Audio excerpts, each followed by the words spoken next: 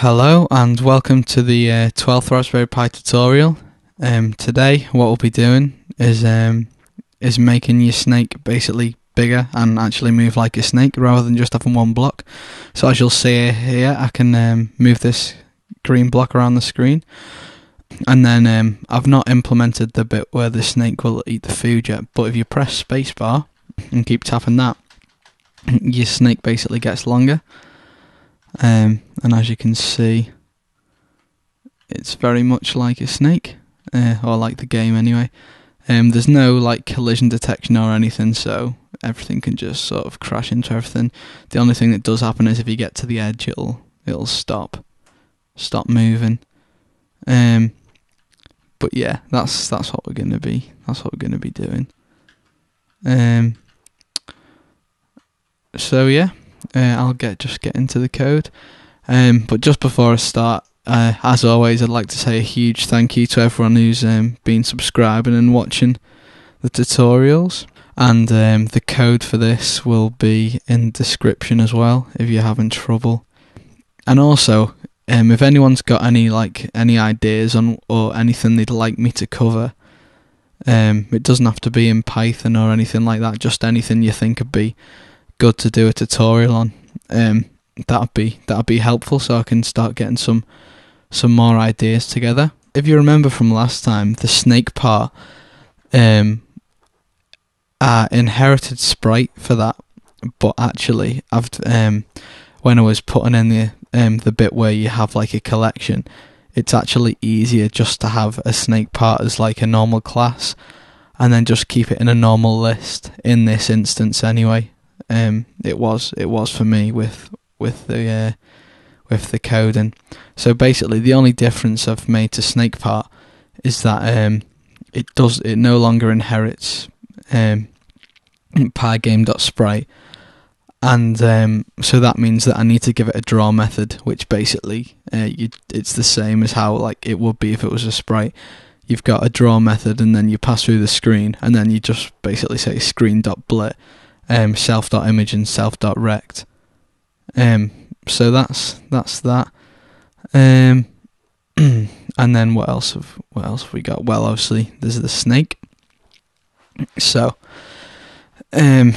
basically this class handles everything to do with it. It basically manages a collection of those snake parts. We start by getting our screen rectangle that's passed in by the main loop. And we also set our default direction to right. I've got a variable called length as well, and that's more for that's for later on, just so like we can have like a text thing in the bottom or something saying how many like parts there are and stuff like that. And then we're creating a list called parts. Now in Python, to create a list, you do so let's go self.list equals. That wouldn't be a valid name actually, because list is a type, but you do square brackets and then basically you can put so if I wanted a collection of text, you could do hello, and then have the next item by going hi, and they will both be items in the list. And what I'm doing here is by saying snake part and then passing through a screen rectangle, that's actually creating one instance of the snake part class and putting that into the list of parts.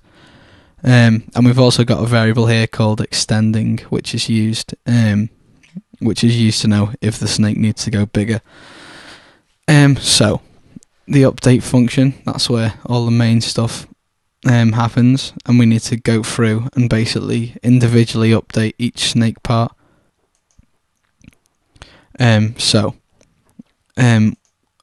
We make a variable called new direction, and set that to what our direction is, and that's going to be used down here. And we're also going to create variables called old direction and new part that are going to be used in this loop.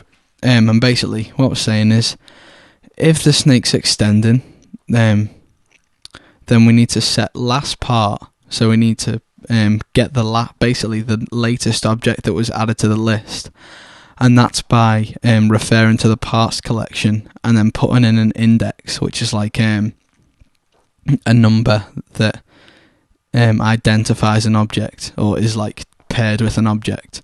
So like the first object is 0, and then the next one's 1, and so on. And -1 is the last one, like the newest item in the list. So we basically make a new part, which is a new instance of snake part, and then we pass through the screen rectangle, and we also pass through the x, y, and direction of the previous part, and that's so the parts aren't overlapping. And then we need to have like a loop with a stopping condition, or with 2 stopping conditions rather. So we've got a count to keep track of where we are, and we've got total parts as well, which is the number of parts in self.parts, and that len function, len stands for length, so the total parts is the number of parts in that collection. And then we've got a variable called update result, and that'll be set to false if one of the parts hits the side.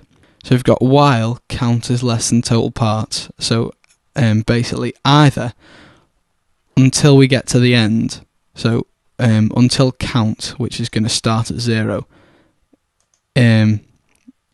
is like at that number of total parts, or if the update result is true, we're going to keep going through this loop. And basically what we're going to do is we're going to set the old direction to the parts, like current direction, and then we're going to change the parts direction to a new direction, and then we're going to say run the parts update function, and then basically we get that into update result, and when you do part.update, that returns a result, and if one of the parts has touched the side, then that's going to return false, which will then stop the loop, because the loop's only going to carry on while count is less than total parts and update result is true. We run the update function, and then we set the new direction to the old direction for the next part, and then basically increment the count. And this might be a bit confusing. It was a bit confusing to me, to be honest, when I wrote it. But if you have a look through the code, you'll start to understand the logic behind it. And then the last thing we're going to do is say if we are extending, then run the extend function, which is down here, and you basically pass through your new part, and what the extend function is going to do is basically add the part that's been passed in to the collection of parts, increment the length by 1, and then set the extending value back to false, so we don't keep adding like new parts on. And then we've got the draw function as well, which is going to basically go through each part in the list of parts and then call that part's draw function, which was basically a screen.blit on the screen that's being passed through.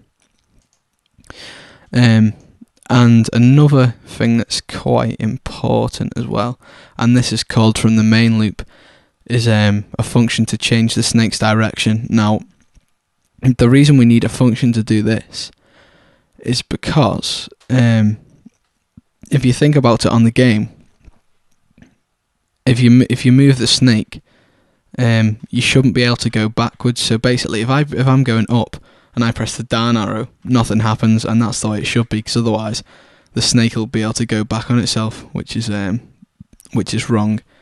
So basically, what we're saying is we've got an if statement for each direction, and then saying, and if the new direction which is being passed in is the opposite directions, we've got right and left, left and right, down and up and down, then we set change to false, and we only change the direction if change is true. So that's the snake part. That's the snake part covered. I have been through everything in the food class. It's fine. Snake part. got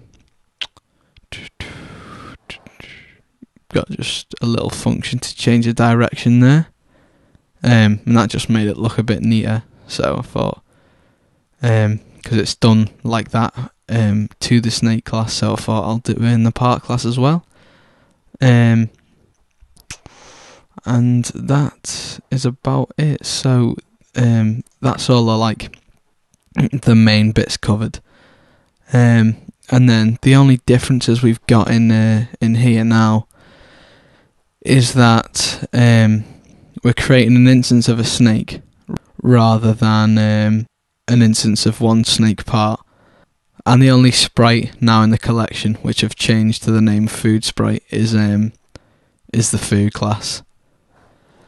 So in the main loop, we've got foodsprite.update and foodsprite.draw, and then we've got our manual methods, which aren't part of like a sprite group, for self.snake.update and self.snake.draw.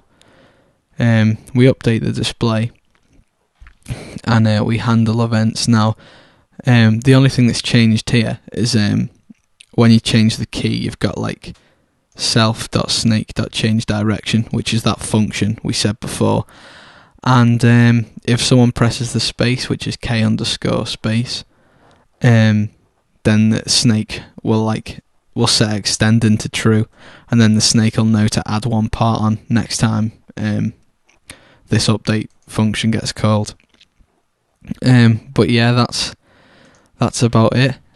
But yeah, thanks a lot, and I'll see you next week.